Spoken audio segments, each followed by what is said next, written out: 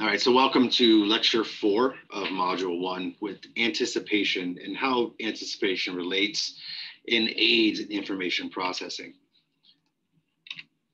So as we look at anticipation, right? So in the previous lecture, when we start talking about reaction time, we start talking about studies, we really have an idea and discuss the ability to remove anticipation. So these are an unanticipated components to it. Now, when we talk about anticipation and what it does, it allows us to provide that predictability of our environment. And anticipation is enhanced. The benefits of anticipation are enhanced the more predictable our environment is. Unpredictable environment removes that ability for anticipation, right? So we have some sort of patterning within this environment that provides this ability to anticipate. And oftentimes it's from discrete events that we occur. And we'll go back to that optical flow process that we talked about, in which individuals can detect changes in the environment. And optic flow is one of those things where if there's a disruption in the flow of what we're seeing, then that's going to provide us a stimuli that creates an influence, right? And if there's a pattern of optic flow that we're really recognizing or anticipating, it's easy for us or easier for us to create that anticipation. So we're going to talk about certain types of anticipation. In the Poulton paper of 1957 has this idea of what particular types of anticipation or things that lead to it, right? So a receptor is detection using some sort of sensory receptor, whether it's vision or whether it's auditory. And this is provided with individual movement durations, which is more of what we're estimating, right? So if I know that a certain task should take a certain period of time, then I can provide that temporal estimation. Okay. Then we have the effector, which is the performer. So how long am I going to be taking to do such task, right? So if I look at these two combinations, receptor and effector, I'll use what we have in this class later on, which is a baseball image. And if I'm the outfielder, right? So if somebody hits the baseball with the baseball bat, as an outfielder, I need to anticipate two things. A receptor is where the ball is going to be. An effector is how long it's going to take me to get to where that ball is estimated to be. So that's the difference between that, right? Or simply, when we get to a more reduced motor pattern in processing, programming, that third stage of information processing, the effector is going to be, okay, so I anticipate, or the stimulus is going to be coming in, and I say I need to predict this movement pattern, but how long is that movement pattern going to take for me to take? And that's part of the process as well. And then perceptual is environmental events that are not perceived directly. So these are rather predicted via experience and practice. And oftentimes the perceptual, think about marching in rhythm and a number of the things that have beats to them and have a particular cadence that we know. And those are more of the perceptual. We're not having to really look at something, anticipate. We're anticipating based on our previous experience. So now we're going to talk about spatial event. So anticipation. So when we talk about spatial anticipation, we're talking about some sort of event, right? And there's a stimulus and response known for future events. Pre-cueing techniques are used, mostly going to be used in studies to hinder or prevent or to catch anticipation, right? But this also pre-cueing, if like, think back to, we keep talking about the 100-meter sprints. If I think back to on your marks, get set, those are all pre-cues that are leading up to the individual stimuli, right? So this often allows us to do a little pre-processing, and this allows us to bypass that selection, that middle stage where we have to choose which response to believe or to choose, and we're already in that programming stage. So this speeds up the reaction time, right? So this, when I say speeds up reaction time, I meant reduce the amount of time taking in that reaction time period. So this is the response selection is what is going to be removed, or is what individuals will be going around to make the reduction in reaction time, right? There still has to be the identification piece. There has to be the response programming piece, but they do get allowed and provide that removal of whatever time it takes for response selection. So this is a study that dealt with goalkeepers, and goalkeepers were looking at individual legs. And so it was a virtual idea. And so part of it is looking at what are the visual cues that the goalkeeper is using to anticipate which way the direction of the kick goes, right? And so we know that there are, if I wait as a goalkeeper to see which way the ball goes, the ball should be in the back of the net. So I'm trying to take these cues, and some we're looking at head, kicking leg, non-kicking leg, and hips, and you can see percent of viewing time, right? So whether or not they were successful or not successful really depended upon whether or not they were going to go through and make the success, okay? So most of the time, if I looked at the head or the non-kicking leg, the successful attempts looked at the non-kicking leg and the kicking leg, and they saw more success in the percentage of viewing time when they saw that. Temporal anticipation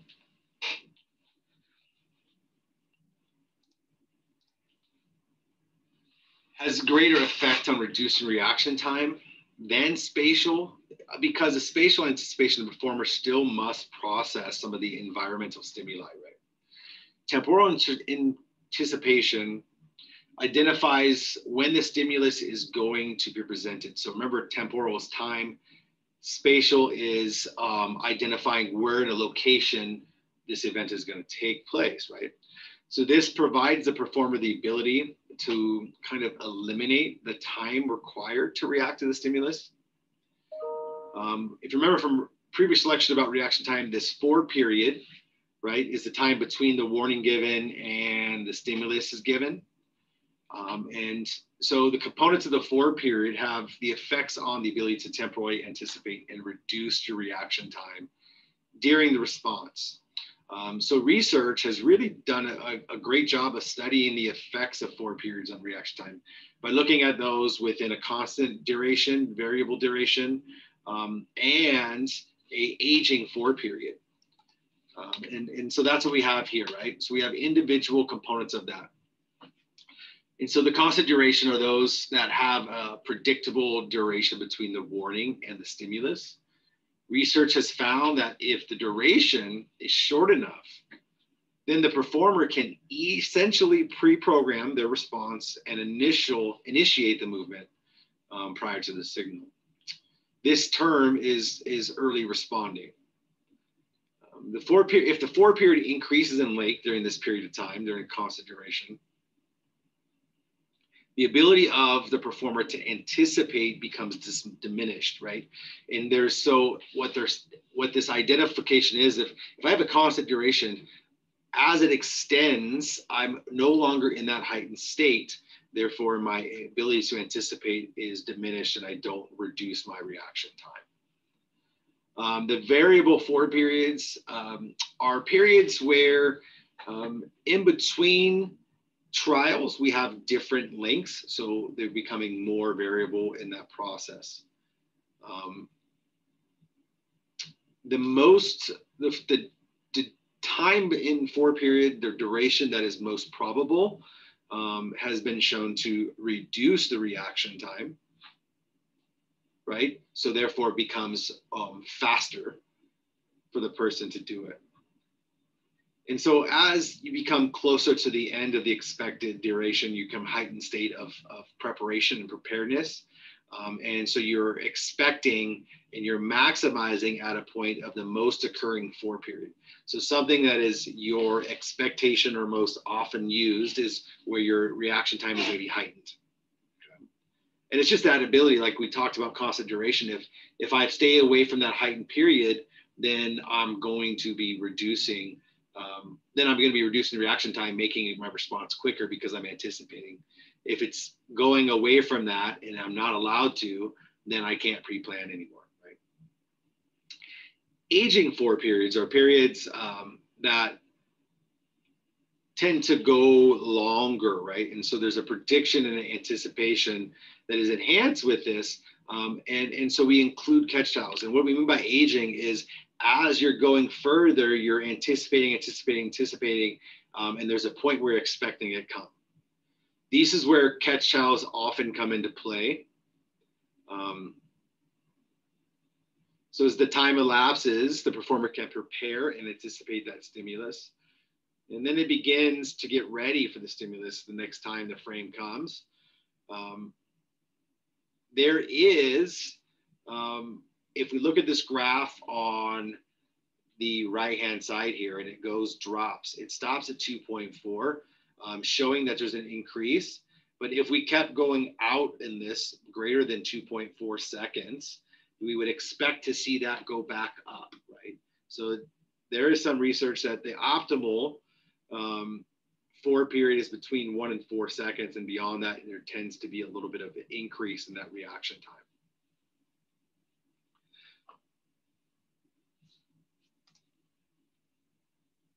Now, when we look at this, we really want to focus on the cost benefit of anticipation.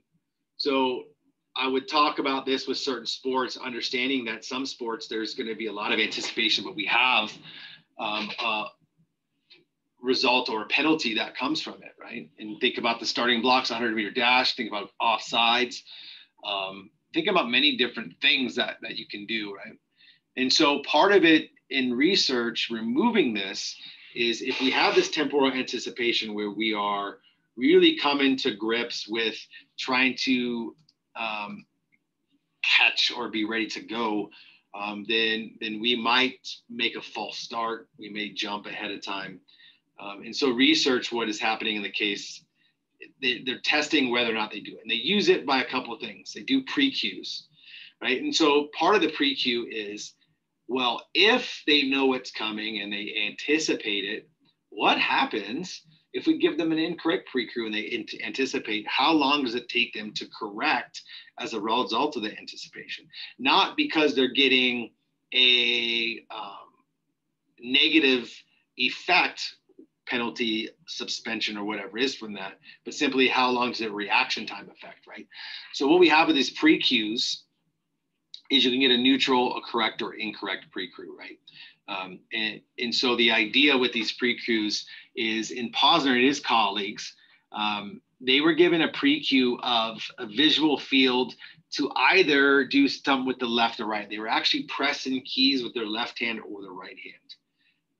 And it was an X that appeared on a screen, and the X that appeared would either give you a left versus a right. As it was presented in the field, they would have to quickly respond and do the correct one. Now, the pre-cues they were given were either going to be the correct one, you're going to be doing left, you're going to be doing right, or a neutral one where they probably weren't giving you a cue, okay? Now, the idea was they were done in blocks of 6, and there was different 4 periods, as you can see on the x-axis, the V0, 200, 400, 600, 800, 1,000. You can see the dots were actually what they were at. So it's like it was 500, 1,000, 300, 150, 50, and 0 milliseconds. So it was either an arrow pointing one way or the left or the next, or there was a plus sign. Half the time the arrow was going to be correct with the pre-cue. So if they were given a pre-cue left button, the arrow that was the pre-cue would be pointing to the left. Right? The result indicated there was a large effect early with great visual seen in the error percentages at 150. Now, if I look at these two graphs, right? So what do we have up here? Up on the left is the reaction time. And you can see what happens with the invalid pre-cue, the neutral pre-cue, and the 4 period. The valid pre-cue. You can see that after the 50 milliseconds up to the 150 milliseconds is really where you see the biggest difference in deviation. Anything after the 150, they all pretty much flatline, so you can see where they're at. But that immediate spreading apart at 50 milliseconds shows how much reaction time it causes for them to process as they were anticipating. That cost them an ability and a need to recorrect the motor pattern that they had already started pre-programming due to the anticipation. Okay. The other idea is after they create this, and you can see down on the bottom right, we talk about percentage of errors. Up to that 150 milliseconds, they all created, look at the difference in errors. There was 40% error at the 150 millisecond compared to very reduced error if it was valid, and less than probably around 5% error if it was neutral. Right? You can see this very drop in curve after the 150 milliseconds for the 500 and 1000, how that pre-queue lost its effectiveness following the delay because the anticipatory effect reduced a little bit. There was still evident, as you can see, the difference between almost 0% all the way up to 20% error.